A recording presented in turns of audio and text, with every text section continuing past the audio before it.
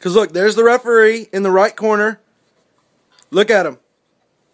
He grabs his hat, and then all of a sudden, the hat, right on his foot, he slips, and that's what loses the play.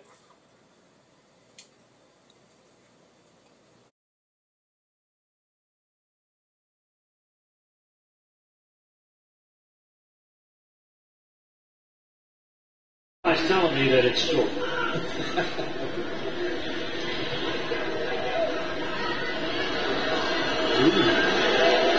Wow.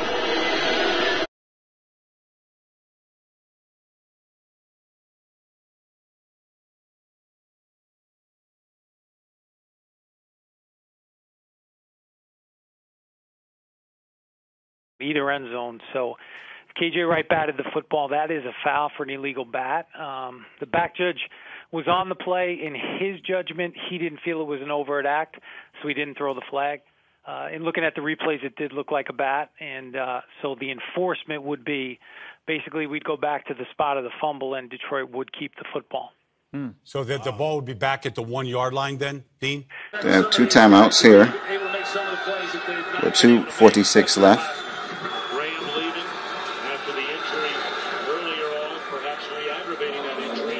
Clock stops. With 2:36 left. You heard the announcer say they have a pair of timeouts left. Timeout.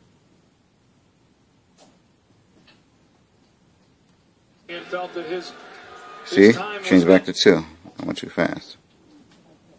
They have 1. Yet, all of a sudden they get 2. And they use both those timeouts. A good